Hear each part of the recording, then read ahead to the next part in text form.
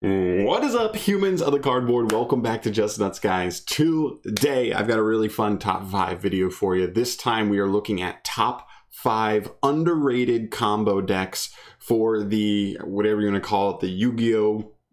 October, November 2021 Yu-Gi-Oh! Format.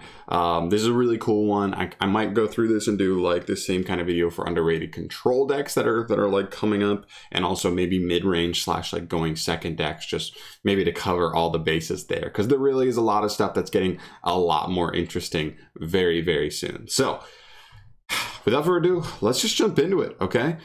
Starting off here, oh boy, hold on, I hit the wrong button. Hit the wrong button. There we go. Starting off here, we have Infernobles coming in. By the way, keep in mind, this list is not like, oh, number 5 is not as strong as number 1. They're not really in any particular order, so just keep that in mind. Now, Infernobles. Now, I want to start by saying Infernobles didn't really have anything super change for them. I just, pretty much every time I see somebody who is playing Infernobles, like, play like competitively, even if it's like a more competitive locals or whatever, people always seem surprised. And then they get dunked on by Infernobles and they're like, why am I surprised? Why did I just forget that Infernobles was like crazy like a year ago? They did lose the ability to like stupidly hand rip the opponent, but they can still do some hand rip stuff. And they're one of those combo decks that feels like the low impact hand traps do never get the job done. So yeah, they have an insane boss monster like Charles, and trust me guys, as a control player playing against this deck, when they get to Charles with protection, it can be a real pain in the nuts to out. I promise you that. So they have that going for them. They also have a main deck boss monster in Gearfried, which is really nice for them. It gives them also another way to like play around hand traps going first if they can get him set up with the negate early. He's just a phenomenal boss monster. I wish a lot of decks would get more main deck boss monsters as good as he is. And then you also have the fact that the deck takes advantage of like really good like generic warrior support, right? You have the connector package with the dolphin, insane. That essentially is full combo, but also lets you attempt to look at your opponent's hand to rip any scary hand traps, or even if you can't and there's like a nib, you at least know it's there, so you play to play around the nib or play the most efficiently. So whatever their nib is going to do, it's not going to kill you at the end of the day. So very, very good. Also, this is one of those decks where all it takes is any 2 warriors. Boom, they've got combo. And because the deck takes advantage of Isold plus Hulk, if they go Isold and you hand trap the Isold, they just make Hulk and they play through it. Deck is very scary, trust me. This deck is no joke. Definitely keep it in your thoughts if you are a combo player and you're looking for something cool that's not tier 1. Next up, Magic Key. This one's really interesting. Now, I don't think this one's as good as Infernoble, but I do think that this deck has some merit to it. This one's more specifically that, like, if you want to play something fun that still can compete and it does set up some pretty good boards, now is the time.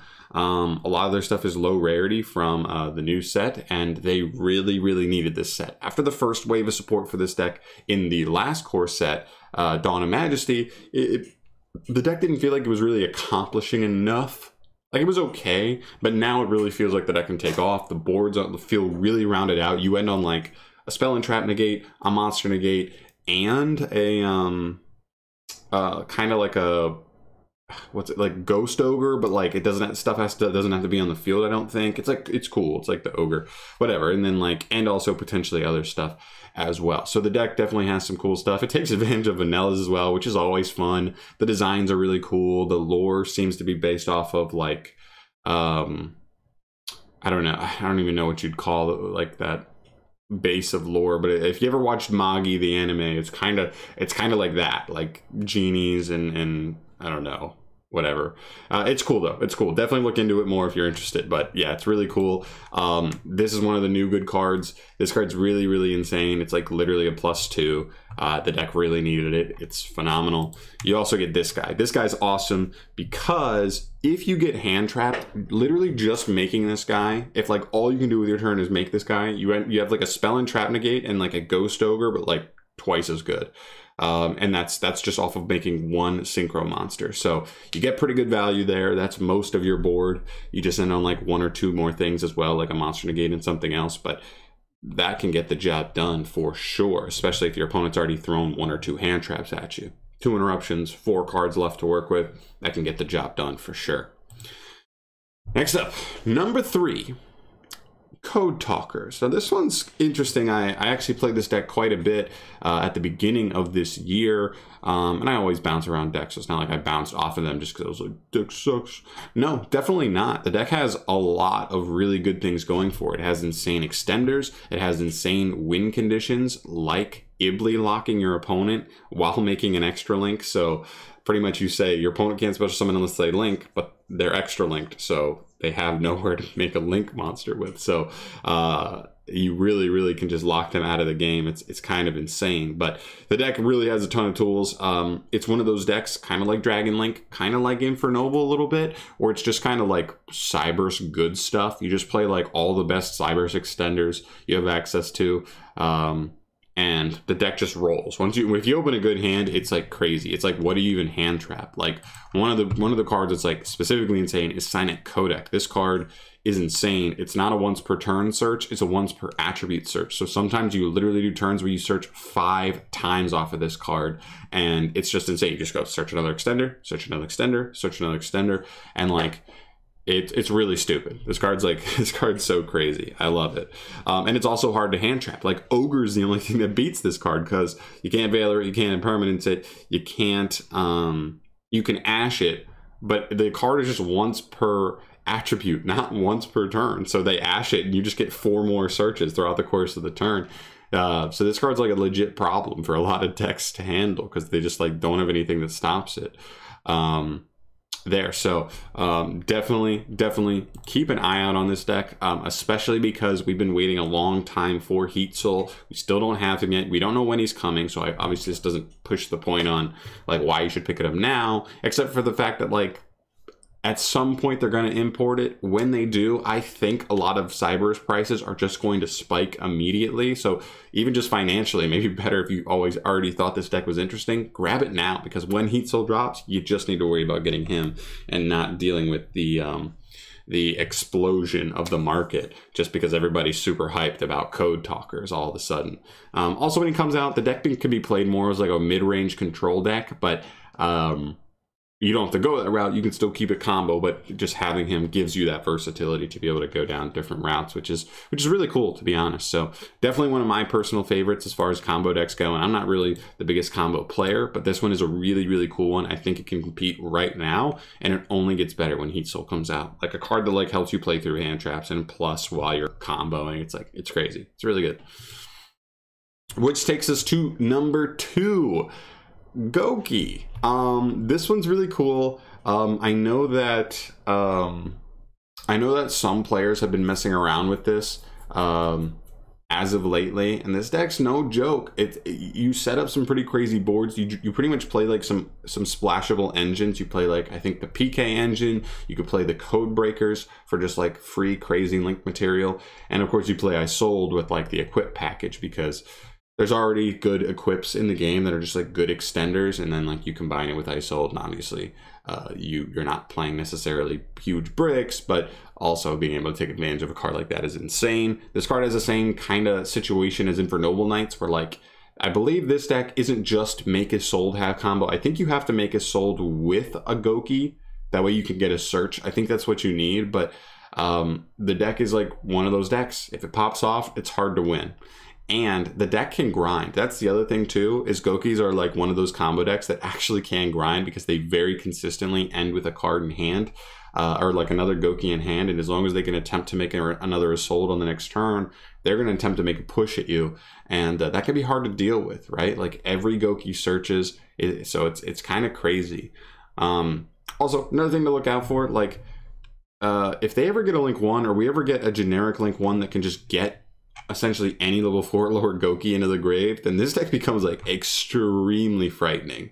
That might be the death of Isolde if that happens, straight up. So just a heads up on that. But they have a crazy spell card like Rematch that is like Monster Reborn for 2 different Gokis, which is insane.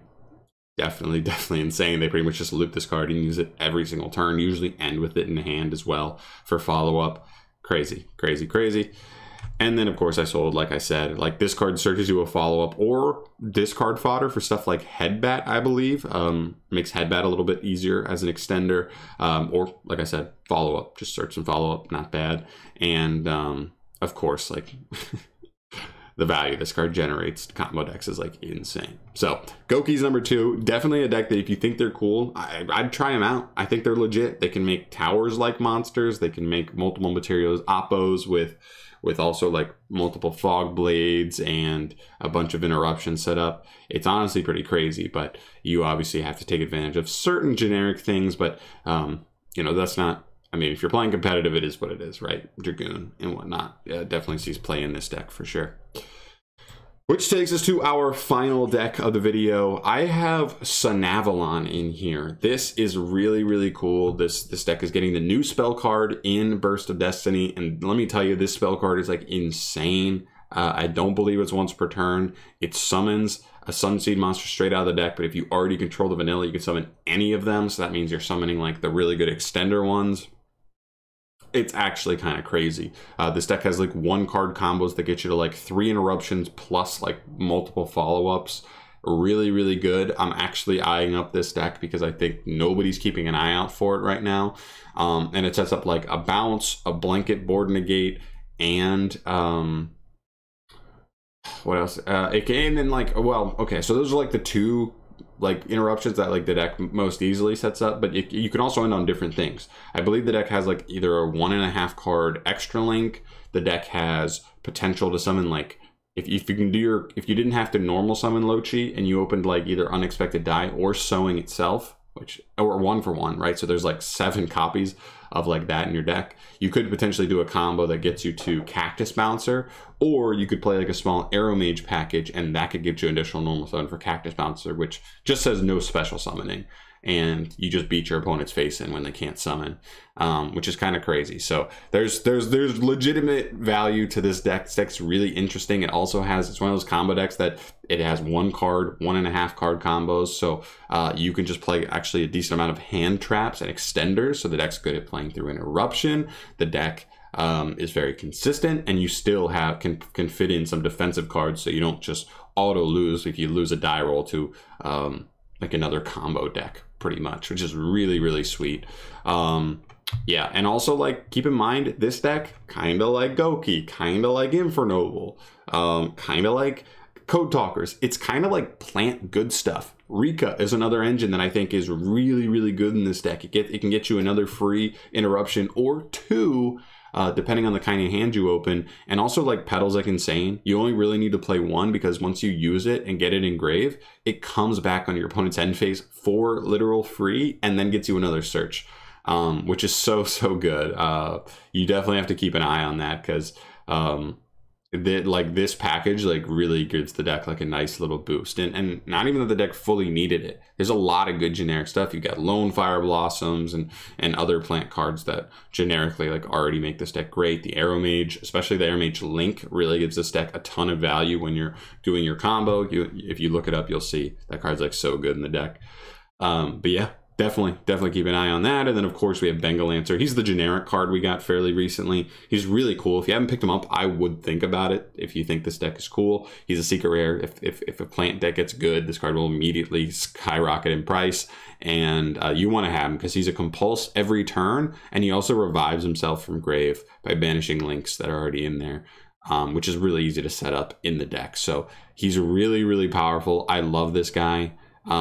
And the deck's just like really good. Like seriously, I love that it's 1 to 1.5 card combos, and that's really awesome because it allows you to play so many free slots in the deck of extenders, of hand traps, and other things as well, whatever you like personally in your build. So that's I think that's gonna do it. Yeah, Sanavalon's number 5. Just retracking through here real quick, we have Goki's number 4. We've got Code Talkers number 3. We've got We've got Magic Key number 2, and of course number 1 we started off with our Infernoble Knights. Ask my boy Charles, he knows how good this deck can be. But a lot of really cool options, a lot of decks that are getting support as of like very soon or hopefully on the horizon.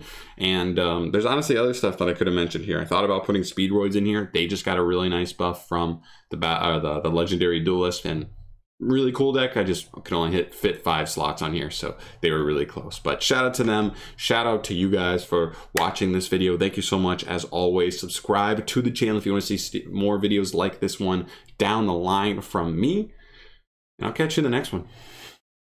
Peace.